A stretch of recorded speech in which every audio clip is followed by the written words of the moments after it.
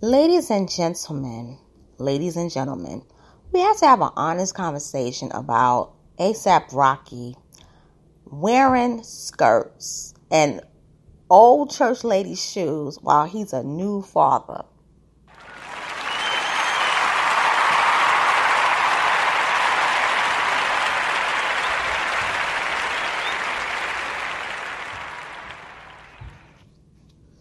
Okay, so I'm going to keep it real.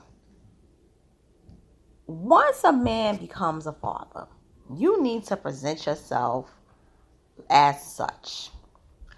You have to set an example for your son because you have a son.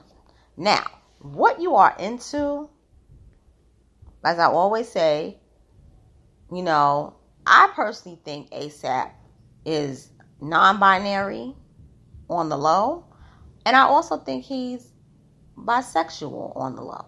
I've always believed it because he's been wearing feminine clothes since he first came to the scene publicly in 2010, 2011.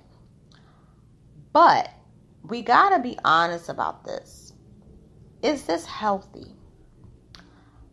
Is he doing this because he's trying to set trends, trying to follow the trends, or is he doing this because he wants to break free of masculinity or what society has deemed as masculine?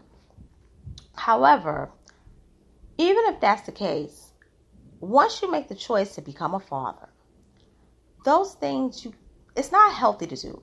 Now, you can do what you want to do. It's your body. It's your choice. I'm just going to come out and say it. But you have to look at the person that you're rearing, the person you're raising. You want them to follow your examples. I'm sure he might not like it if his son decides, I want to wear a dress, or I want to dress up. And I'm going to keep it real here. I want to dress up as Beyonce while she performs on stage.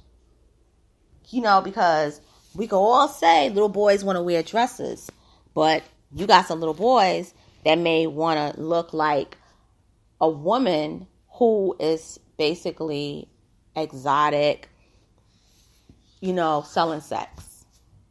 Because it can go that direction. What are you going to do as a father? You got to ask those things. And my other thing is, with Rihanna, is this something that she's into?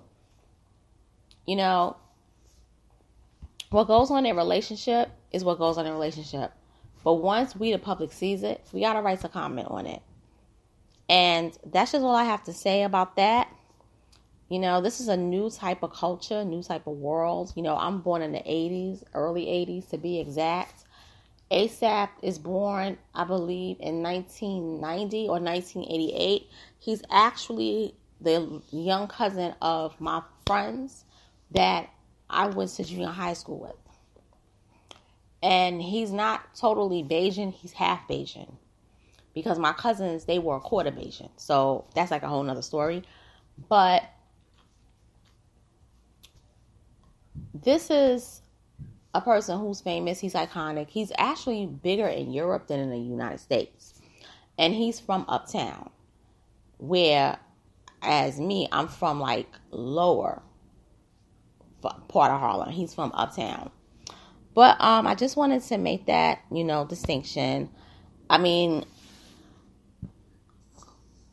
I hate to say it, but the leather itself, I think, is of good quality, but it's just not appealing. It's not cute to see men in skirts. It's not. And it's like it's a midi skirt. It's not even a maxi, and it's not a mini, but it's just all bad. It's not cool. It's not cool all around. And whoever is co-signing this to be put in our culture, we got to have men to basically put the clamps on this and be like, nah, I got one thing I'm gonna say before I end this. I really miss the early 90s. I really do. I kind of miss the 2000s, to be honest. And with that being said, I'm signing off. Thank you for listening to this commentary. If you haven't done so, please subscribe and also hit the notification bell to basically receive notices on upcoming commentaries, reviews, and lives. Share, like, and comment, and I'll be back soon. Later.